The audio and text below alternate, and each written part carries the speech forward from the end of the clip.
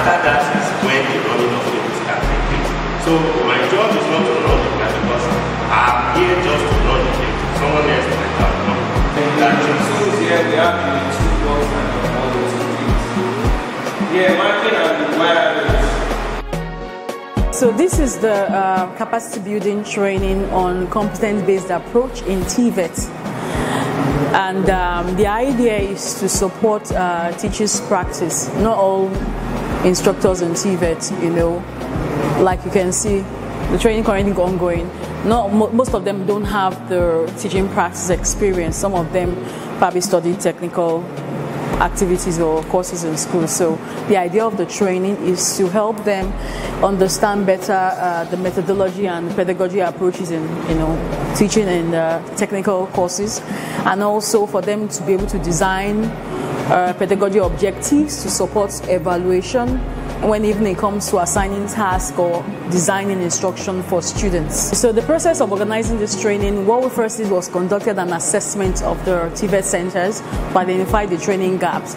And one of the gaps we identify is little or no knowledge when it comes to competency-based approach in learning and assessment.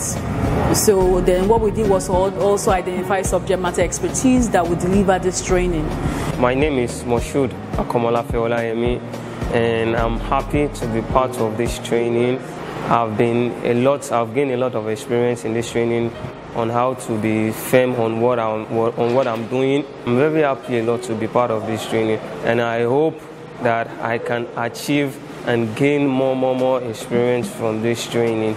In the nearest future, what I'm planning to do is achieve big and try and train more people, try and train more students. I'm happy to be in this program because so far I've really learned a lot, and one of the things I've learned is competency.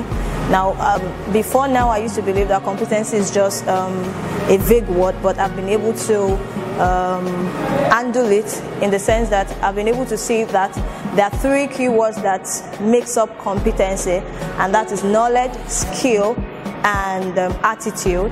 Now, the acquisition of knowledge should be translated into skill and also should transition into attitude in every profession or vocation. So beyond just being in the four walls of a classroom or as an instructor, or it can also be applied to everyday job. Also, I learned that attitude can be transferred.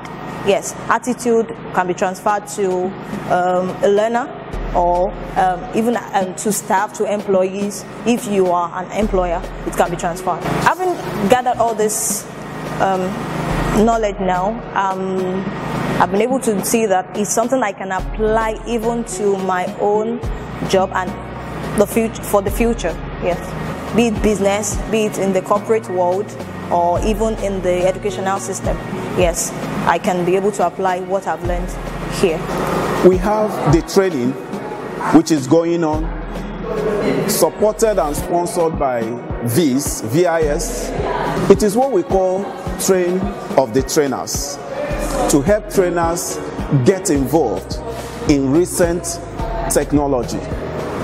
VIS has done well, to bring these trainings, because now going on, trainers are brought together to put them abreast with recent happening, especially in the technology of the whole world. It is about curriculum development. It is about needs assessment. It is about promoting pedagogical skills in these trainers. It's about competence-based approach. And in all, it is for them to know the requirements of the labor market, so that you don't just train people and throw them out there without the required competence. What we are doing, what the training is doing, is to equip these young people with labor market requirements.